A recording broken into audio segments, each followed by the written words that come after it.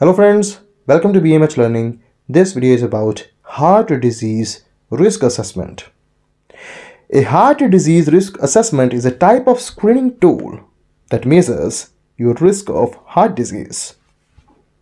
Basically, it's a series of questions about certain risk factors, including age, family, history, and lifestyle habits such as diet and exercise.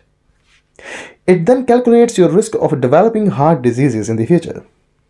Now, even if you feel healthy now, the assessment can show if you need to take steps to prevent or reduce your chances of developing heart disease later in the future.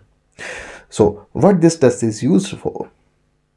Basically, a heart disease risk assessment is used to check how likely it is that someone will develop heart diseases in the next 10 years.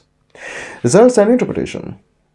So the results are calculated based on the data from clinical studies on heart diseases.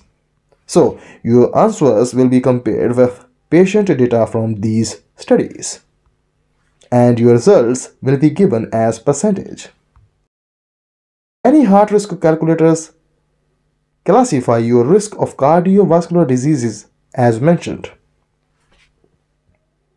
So, a lower percentage means you have less risk of developing heart diseases within the next 10 years.